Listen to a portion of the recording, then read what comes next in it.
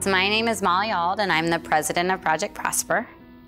I first got involved with the organization in 2008 when I moved to St. Pete, and I actually saw an article in the newspaper about financial literacy classes being taught in collaboration with Tomlinson, which is where we are today. You know, I think we're a unique organization. We have a large number of volunteers, so we probably work with, on average, 30 to 40 volunteers at a time.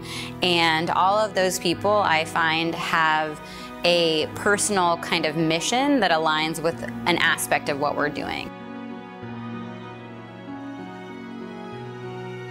So whether they are inspired by the immigrant story and journey and the dedication that it takes to be that kind of person, or they are very passionate about financial education and the impact that that can have on people's lives, whatever it is, I feel like they have a personal connection with the organization.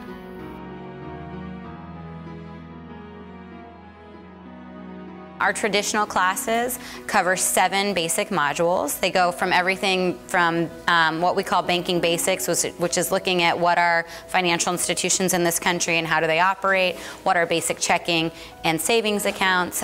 We look at budgeting, we look at how to make smart purchases when it comes to things like cars and insurance. We cover credit cards, loans, debt.